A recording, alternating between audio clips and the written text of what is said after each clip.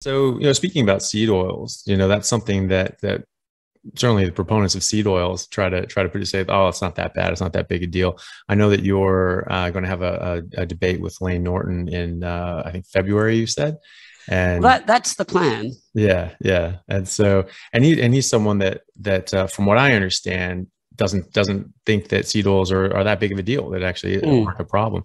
So what are your thoughts on seed oils? Just sort of flesh those out a bit. Well, the interesting thing about seed oils is that we've got research data that demonstrates their harm. Hmm. But I guess the problem has been we've had limited mechanistic understandings, or at least a widespread knowledge of the mechanistic understandings of their harm have not been well known.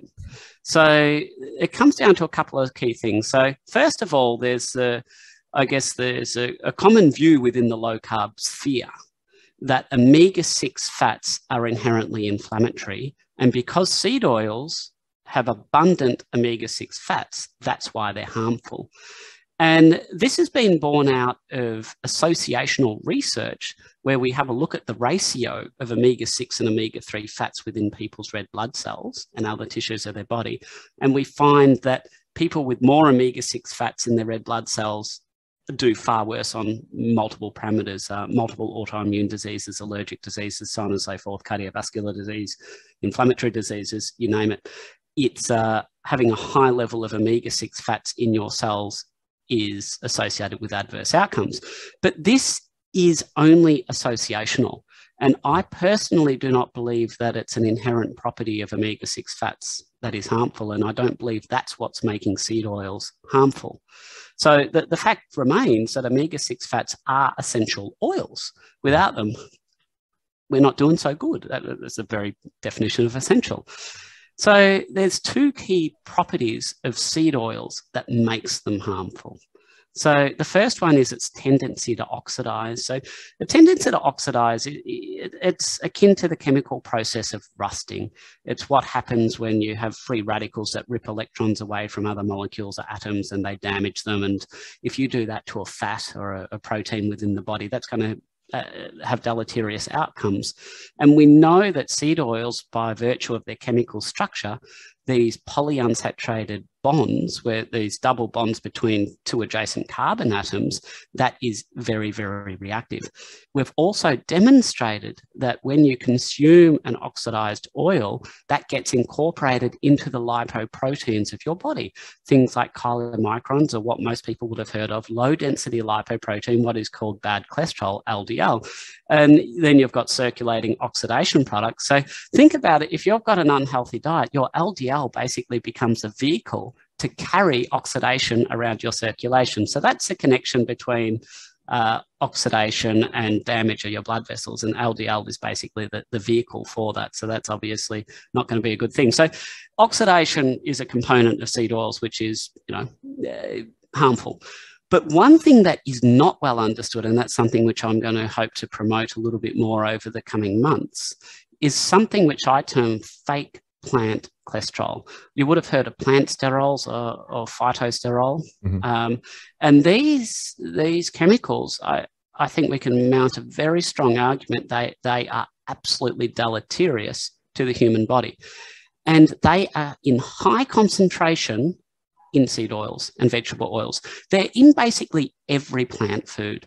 So we get a not insignificant contribution to our phytosterol or fake plant cholesterol load from cereals by virtue of how much we eat. But on a gram for gram basis, seed oils provide us with the most. Now, the thing is, this imitates cholesterol, and in some cases, the body can absorb it. But when it absorbs it, the body tries to do things with it that it would normally do, that it would normally use cholesterol for, but because of some molecular variation, very subtle molecular variation, it can't do it. So it basically leads to deficient functions of things that cholesterol is normally used for.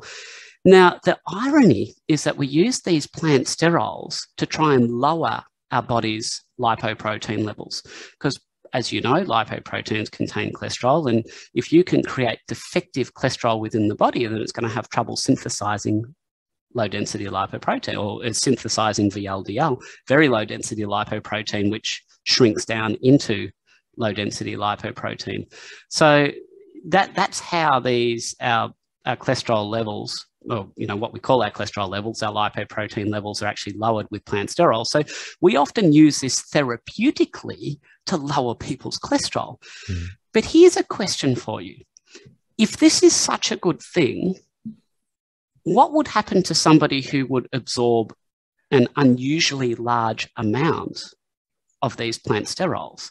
They must have very good cardiovascular health, because it would lower their cholesterol and it would be very good for them. That, if we follow this theory through to the logical conclusion, that's where we should be. If plant sterols are good because they lower your LDL, people who absorb more plant sterols would do better. And this is in the context of the fact that most of us will only absorb about 1% of the plant sterols we consume, because our body is doing its damnedest to try not to absorb them. It's kicking them out. But if you consume a bucket load in seed oils, in a standard Western diet, then some is going to get through. So we only absorb about 1%, but some people absorb a lot more. They've got a genetic change in their DNA that leads to just excess absorption of plant sterols. That condition is called cytosterolemia, SITOSTEROLAEMIA. You can drop out the A if you don't speak the Queen's English. Now, we can talk about the spelling thing between different countries later. But cytosterolemia is a condition, and I quote, that is associated with advanced, severe, premature atherosclerosis. Huh. Yeah. So these plant sterols, which we're giving people to prevent heart disease, if you just happen to absorb more of them than is normal, then you're probably going to die of a heart attack. Well, that's a bit odd. So, I mean, these are the kind of things that we should be looking at. We should be understanding biology. Everybody wants to throw up, oh, I've done this epidemiological study and I've done that epidemiological study, and they don't really have any basis for understanding root cause mechanisms. So basically, a lot of what they say is biologically implausible. Let's go on to, for biologically implausibility, the next time, somebody says, oh, you shouldn't eat saturated fat.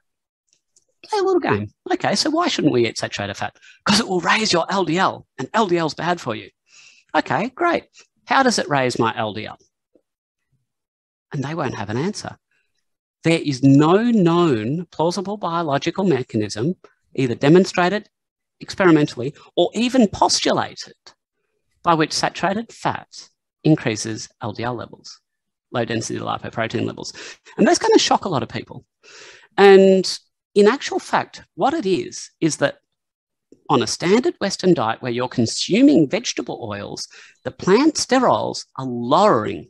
They're artificially lowering. They're taking your LDL level from a healthy, normal, physiological level, and they're lowering it. And all that happens, if you remove the seed oils from the diet, you allow your LDL level to return to a normal physiological level. So let's talk about evidence for this. So we're making bold claims. We need science. How about a study from British Medical Journal that looked at what happened when they supplemented people with different fats, and they had a look at the impact on their LDL levels. So they used a coconut oil that was 96% saturated fat from memory. And the standard is about 92, but in this study, I believe from memory, it was 96% saturated fat. And they compared it with butter, which was only 66% saturated fat. So the people who consumed the butter, their LDL level went up moderate amount. What do you think happened to the people who consume the coconut oil? 96% saturated fat, given that, we know that saturated fat increases LDL. Yeah. Well, their LDL levels actually went down. Now, the interesting thing was there wasn't really much discussion about this in the paper. I actually had to go to one of the appendices to actually get the data. And when I saw it, I said, well, I can see why they're keeping quiet about that, because I'm sure that's not the point they're wanting to make. But I mean, if they were genuine scientists, that would have been the headline of the paper. Saturated fat does not, 96% saturated fat in coconut oil lowers LDL. I mean, that's an important empirical observation that informs our understanding of science. And instead, it's left to people like you and me to trawl through the papers and have a look at the appendices and the supplementary data to actually find where there's been a bit of mischievous reporting.